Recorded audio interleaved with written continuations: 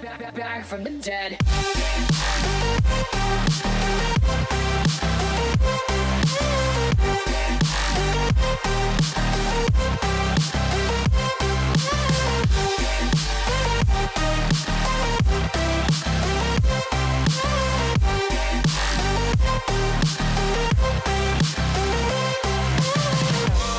Ladies and gentlemen, the countdown has just begun. Are you ready?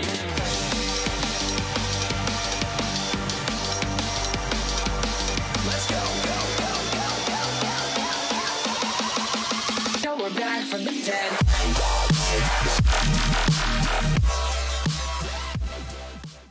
I'm pretty sure that last week all of us were pretty creeped out after Ghost Adventures. So many of you guys were messaging me and wanting to know my thoughts on this creepy alien thing with Zach and the guys. What's up, guys? Welcome back to my channel, and today we're gonna chat about aliens, but the only kind of alien that I want to hang out with is Paul.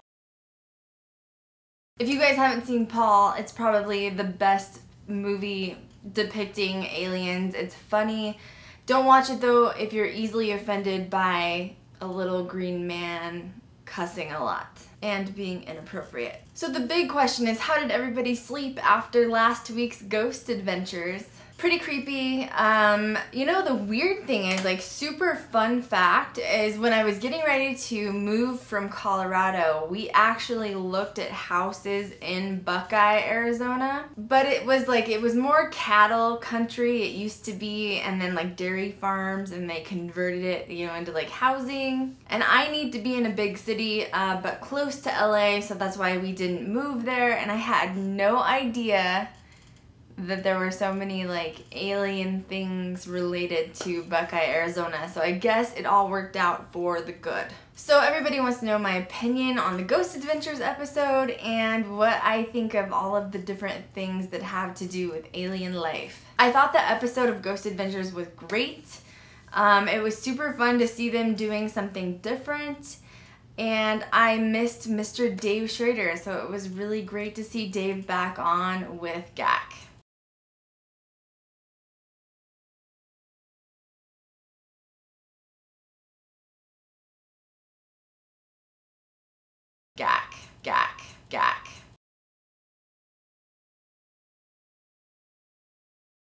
Gak. Everyone I know that watched the episode was pretty creeped out for the rest of the night. Not everybody that's into ghosts and paranormal is into aliens as well. I'm going to be honest and say that I'm not super versed on it. I know a little bit, and I just kind of wanted to share with you guys my opinion and experiences that I've had. So if you haven't checked out my Men in Black video, I will post a link below. Just like a short version of that story is, I had a friend that disappeared that was in the military. Supposedly he had found a little bit too much evidence and information on extraterrestrials, and he disappeared, and the military basically made it look like he died. Do I believe he's dead? I really don't think he's dead. He was really intelligent. He was really kind of high up in command and chain with the Air Force.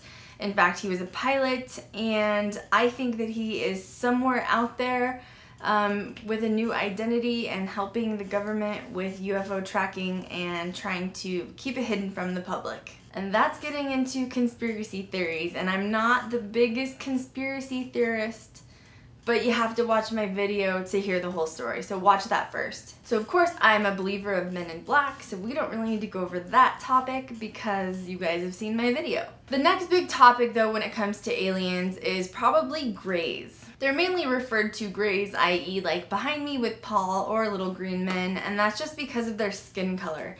I don't believe that all aliens or extraterrestrial look this way. In fact, I think there's probably aliens or ETs among us that look similar to you and I, and we just don't know that they're not from here. There has to be a moment in your life where you have encountered somebody, even if it was someone working in a store or just passing by you on the street, and you just thought to yourself, you know, I don't think they're from here.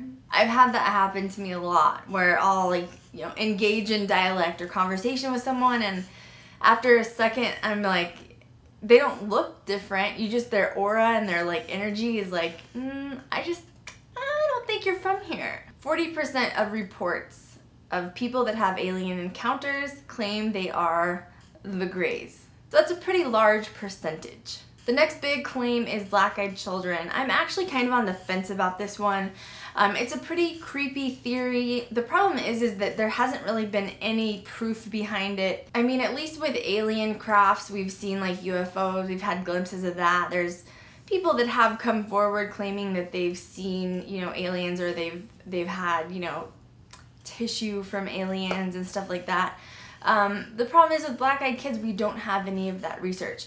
A lot of the people that claim to have encounters with black-eyed children will say 6 months after they will suddenly be diagnosed with cancer and they have to have like radiation treatment.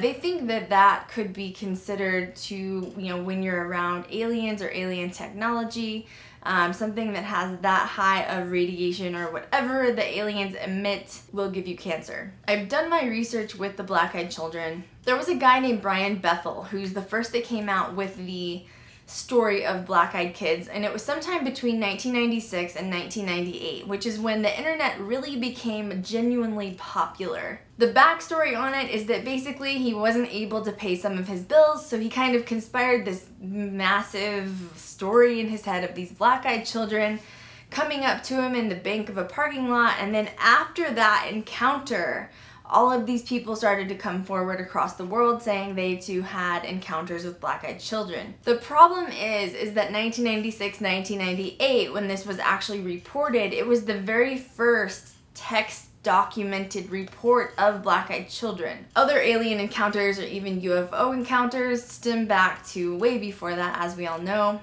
Even people have claimed to get, you know, not only the UFOs on tape, but we've also had Men in Black to be claimed on tape or on film. No one yet has been able to capture any sort of images of black-eyed children. Some claim that they could be demonic, some claim they could be aliens or demonic aliens. I'm not saying it's impossible. Obviously, I'm in a field where anything could be possible. However, doing my research with the black-eyed kids, I think that it's probably more highly unlikely that it's a factual sort of story. Do your research though before you totally buy into stuff. And you know, who knows, maybe one day we will get some proof that some of this stuff totally evidently exists. So the next question is how do I feel about aliens? From the disappearance of my friend, he was very, very serious and dedicated to alien research, and I totally believed him. And he had actually sent me documented, you know, things that he had gotten. Like I said, I'll link the video below. I had seen stuff that just had never, you know, people had never seen before. I mean, it's hard to think that our tiny little planet in our solar system, you know, in the Milky Way, you know, we're the only beings out there. If I believe in ghosts and the afterlife, it would be hard for me to say that nothing else exists. And like I said, I have encountered people where I'm just like, I don't think that you're human. Do I believe abduction exists? Absolutely. That was the thing with my friend that did the research from the Air Force, was that he was trying to educate me on the difference between good aliens and bad aliens.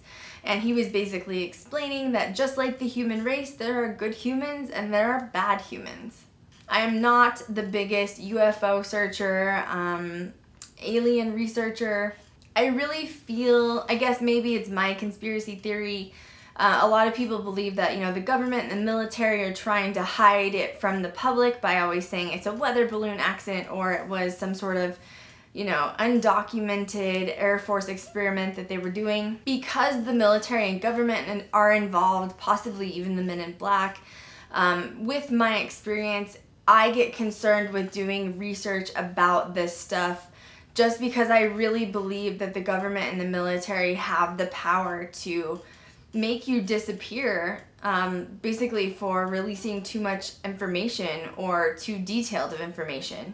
So, I mean, the alien part is, I don't really know if that's really scary to me. You know, just like humans, there's bad humans that I'm afraid of as well. Just like there's bad aliens we should probably fear.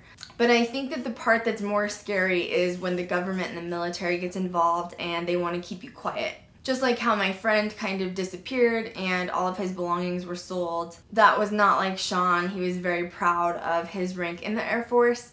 So because that happened to me personally, I definitely believe that, you know, other life extraterrestrials exist. And I believe the biggest problem is the government and the military do not want to expose that to the public. Personally, I think the biggest reason they want to keep it on the down low or keep it quiet or secretive is I think they're afraid of like some sort of mass hysteria. For the most part, all of us are sane humans, but there are some people out there that may not be able to handle that kind of information and might go crazy. Maybe looting can get involved, maybe violence could get involved. I really truly believe that's why the government tries to keep it quiet. I have a cousin that was working for NASA. He was a chemical engineer, so he's like super brainiac. And he was doing an internship with NASA. This was quite a few years ago. He was in Chicago. And there was a time that he called me, and whatever they were doing, he couldn't really discuss per se. It was some sort of technology. But he told me it was unlike technology that he had ever seen, you know, on Earth before. And he told me he was pretty convinced that NASA was working with aliens or aliens were working for NASA. And he was even convinced that maybe some of his coworkers could be aliens. My cousin told me, and you have to remember, this guy's like a super science guy. He doesn't believe in ghosts. He doesn't believe in anything on that realm because he's science. He needs to, I mean, total science. He's like total scientist. He's got to have like, you know, the actual equation in front of him, and if that doesn't exist, then what you're talking about is non-existent. So for him to tell me that he thought some of the technology that he was using at NASA was alien technology, but he was completely convinced that what they were doing or going to release to the public or whatever they were working with was such an advancement that it was not conducted here on Earth. One thing I've learned from being a local in Las Vegas is that Area 51 is very common discussion and factors in sometimes daily life. When people hear that I get into paranormal and predominantly obviously paranormal ghost hunting and whatnot, they want to tell me experiences they've had here in Nevada with UFO sightings, which are huge here, even in just Vegas. And they also want to tell me, you know, people they've known that worked at Area 51 and things like that. It's really hard to determine, you know, I haven't talked to somebody directly that worked for Area 51, so I can't really say that anything exists that's, you know, legitimate that they've told me. But I have had multiple people say that Area 51 is definitely linked to some sort of working with aliens or alien technology or something like that. And they also do, you know, other normal stuff that the military does. But they do, locals that have been here for years do believe that Area 51 is completely connected to some sort of alien life or alien technology. And I guess after all these years, it's just kind of sort of accepted here as a local. Getting into things like cattle mutilations, that scares me too, just because it's, I love animals, like I'm a huge animal lover, so I don't really like to see the things that have happened to animals and how they've been kind of mutilated. I actually had the privilege to get to know a guy named Chuck Zukowski. I'm going to put his website link below. He's not really on a lot of social media, however, he does have a YouTube channel. He doesn't do a ton of uploads all the time, but I really encourage you guys to go check out his channel and some of the stuff that he's done. He's actually been on a lot of paranormal television shows for UFO hunting for years, and one of the main ones that he's been on was Unsolved Mysteries back in the day. So how I met Chuck was just kind of by accident. He happened to be at this paranormal convention. I had been invited to a paranormal convention as a guest speaker, and so had Chuck. So when we were kind of behind stage and we were kind of just chatting, he asked me what I did, and we actually ended up sharing cards and sharing stories, and I was completely shocked to hear kind of his background. So Chuck Zukowski, if you don't know anything about him, he was actually a sheriff's deputy for like 25 or 30 years in Colorado. He was getting calls, mainly in southern Colorado, basically for, you know, these animals were dying, mainly, you know, goats or predominantly cows. And when he would show up to do, you know, the investigations of just regular police work, he realized that the mutilations were not normal mutilations like a person would do. You guys know how I am, and like my empathy's kicking in and it's like choking me up and making me sick because you guys know I hate talking about this stuff.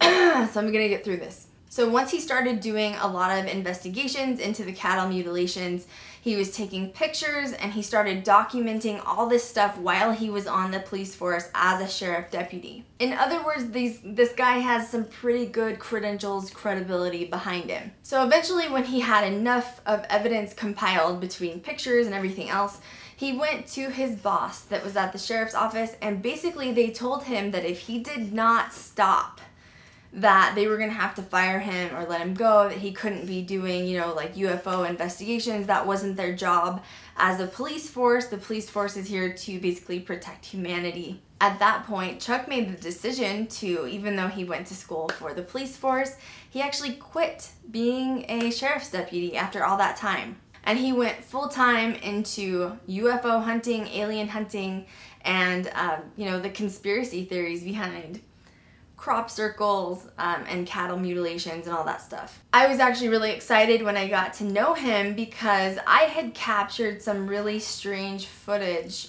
of what they're called is Roswell rods. I don't know if you guys have heard this, but after the 1947 Roswell, New Mexico incident is when these like rods, alien rods, is what they're claimed is some sort of alien activity or alien spiritual activity. Nobody really knows, but these rods actually showed up around Roswell. So that is how they got the name of Roswell rods. I was in this super tiny town called Antonito, Colorado. If you get a chance to Google it, it's a super strange little city. It's probably 8 blocks long, very small. I think there's maybe 300 people total that live there. It's very tiny. I did do an investigation there. I will also link that below. It's kind of our older footage, but if you guys are interested in seeing it. I also did another investigation at the Bros Hotel, which was in Paonia, Colorado, where we received Roswell rods. So Chuck was very familiar with Antonito, Colorado. Once we got down there, we were investigating somewhere called the Rivers Inn. It's just basically an old mansion that was built. But once we got down there and started interviewing some of the locals, we found out that there was a UFO watchtower there. They'd had chupacabra sightings there. They had a banshee. They had cow mutilations. It was crazy. And it was funny because Chuck had actually been there to do some of the investigations for cattle mutilations. So I did show Chuck some of the footage that we had gotten, mainly from Paonia, Colorado, with the Roswell rods. And Chuck was shocked to see him, and he said, yeah, it was definitely usually linked towards alien life. He had seen it before, and usually it was captured in areas where they had had cattle mutilations or usually contact with aliens, or where they'd even seen alien ships touch down. So make sure that you check Chuck out because he's a really cool guy, and I was excited to get to know him. It was really funny because we had this really great rapport, and we were talking, and he was like asking me ghost questions because he's not really into like ghost hunting and that, you know, that paranormal side of stuff. And I was asking him like alien UFO questions. And pretty soon he looked at me and he's like, I'm just gonna be honest. He was like, ghosts really scare me because I can't see them. And that's why I like alien stuff, because I can see things and I can document them. But he goes, I believe in ghosts. It scares me. And I looked at him and I was like, to be honest, I'm not a big alien UFO person. And so he was like, if I need you, I'll call you. And if you need me, you call me.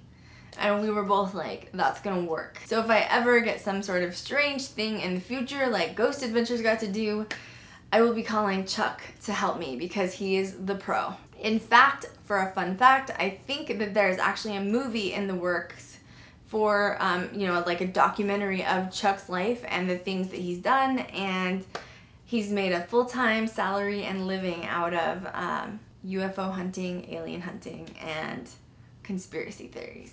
Another question you guys have asked me is regarding chupacabras.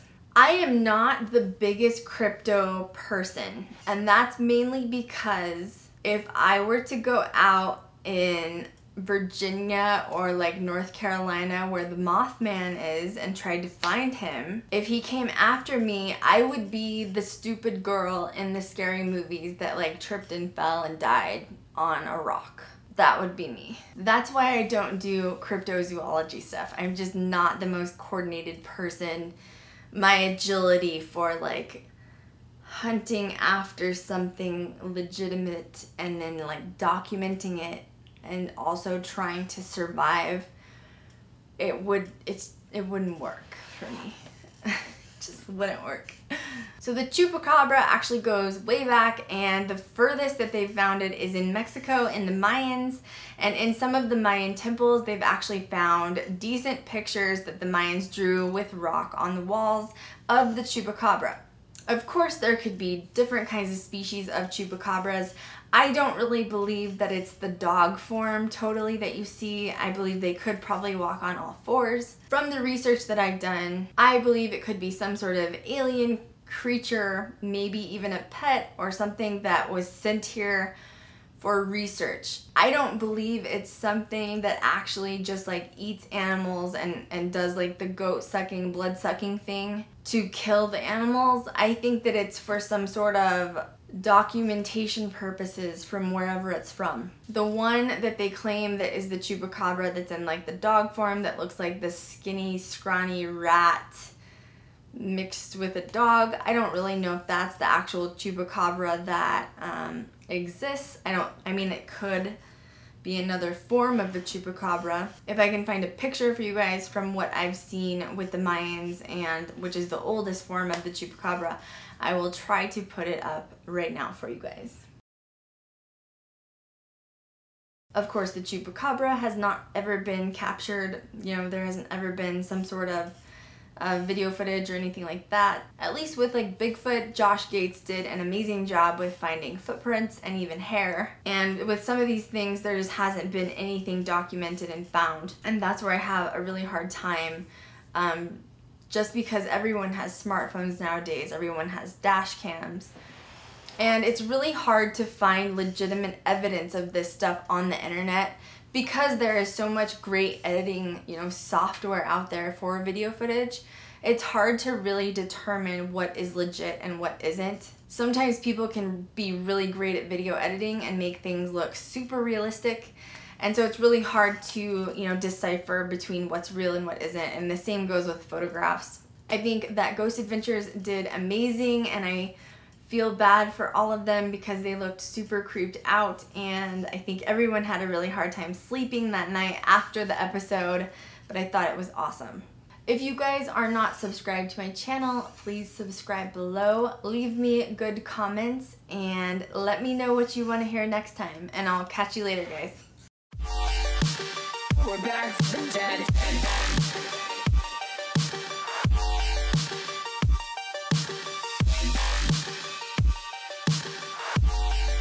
Back from the dead.